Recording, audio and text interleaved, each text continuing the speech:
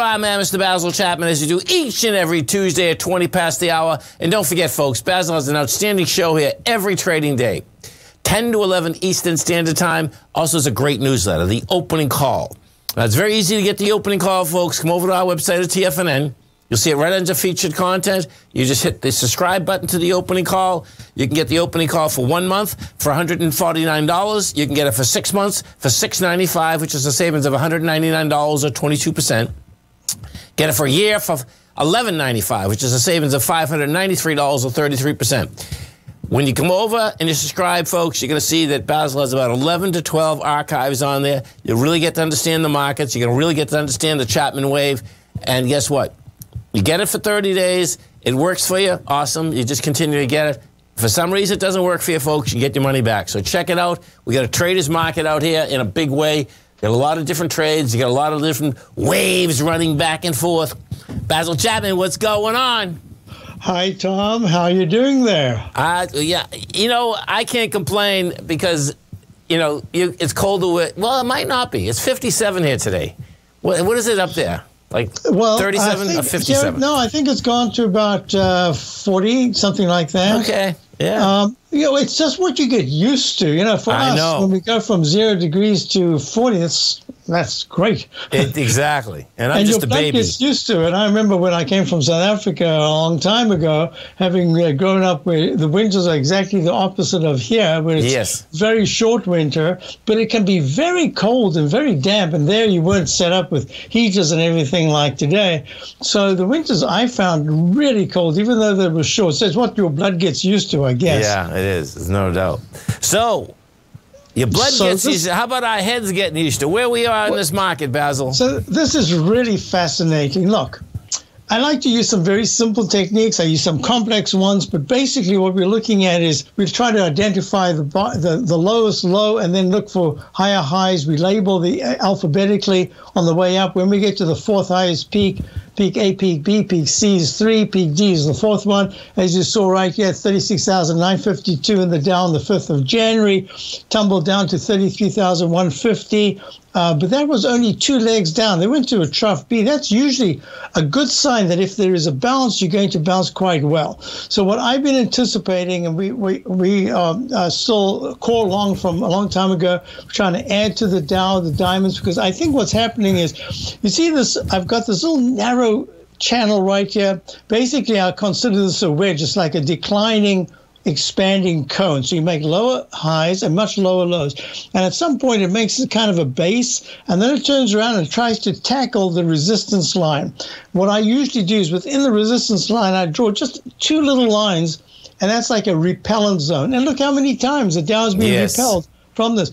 All of a sudden, we were touching it earlier this morning or by midday, and then there was a sharp pullback over 100 points from the high, and then you got the second burst of energy. Now, what's really important about the second burst of energy is that if there is a break above this trend line, then all of a sudden the repellent zone becomes the propellant zone, and that's really what you want to see.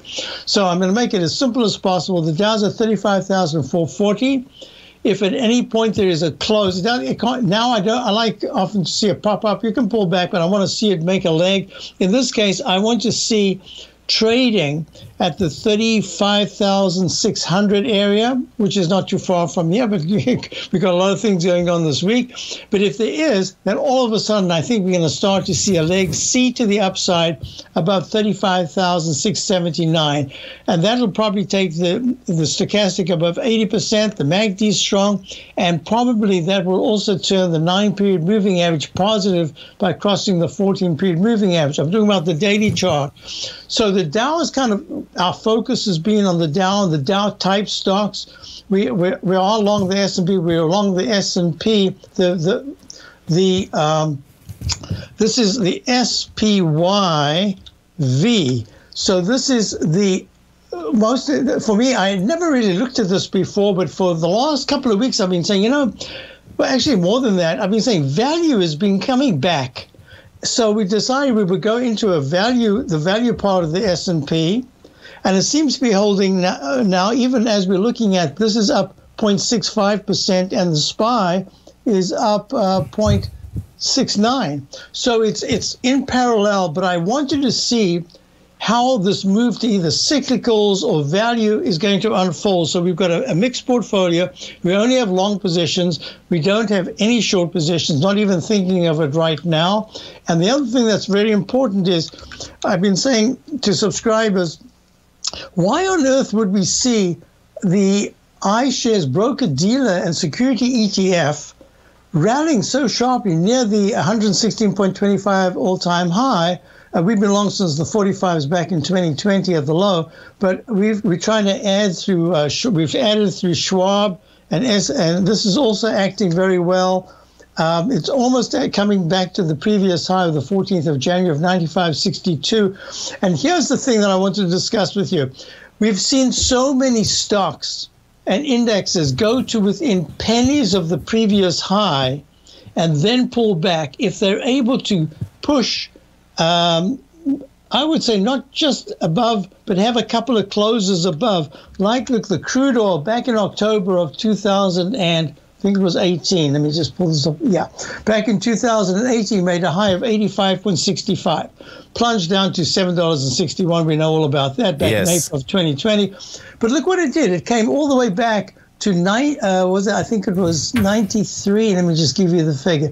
So what's happened is, 93.17. This is a continuous contract. That's quite a bit above the 85. So that says to me that even though I've got a very short-term, near-term, let's say, potential pullback coming here in the crude oil, the fact that it's closed a couple of times above that previous high of the October of 2018 kind of says that you look at the weekly, and my weekly charts in the XLE and the crude oil only in leg C. So this is such a complex market, because if you're looking at, you were talking about the QQQ, but look at the QQQ, how it's been underperforming. Even here, look, 4 days it's just been in a little narrow wedge.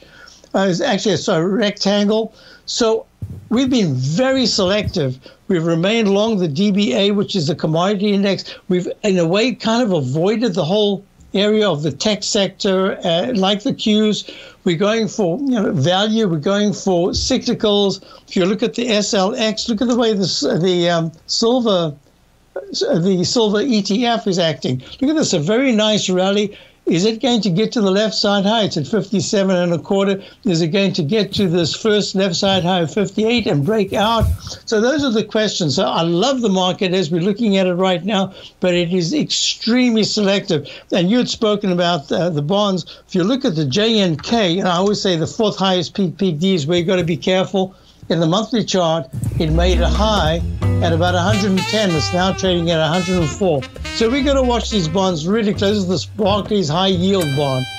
Yeah, there's no doubt, man. You got a prison company out there today, folks.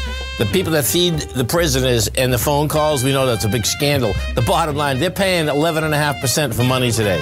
Like, really? Yeah, exactly. Wow. Listen, folks, real easy to get Basil's newsletter. Come over to our website at TFNN. Hit that opening call. Basil, you have a great one. Safe one. We look forward to the show tomorrow. Thank you, Tom. Thank you.